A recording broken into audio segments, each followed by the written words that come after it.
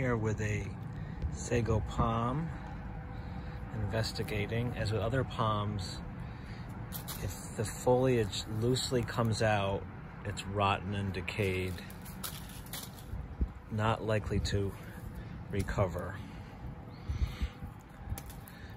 The subsequent fronds are often loose and can be pulled away. That's another sign. If the fronds are loose and can be pulled away, it's a sign it may be dead. If the new growth, what would be the new growth, if that comes out easily, and that's also rotten, and what's inside would be the most tender new growth, that's dead. There's no, more or less, no chance of recovery. And then it can be removed, cut to the ground.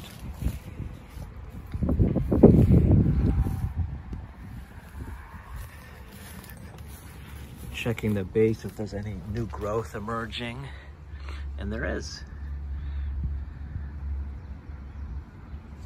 So that would be a judgment call for aesthetics. It could be cut to the ground, and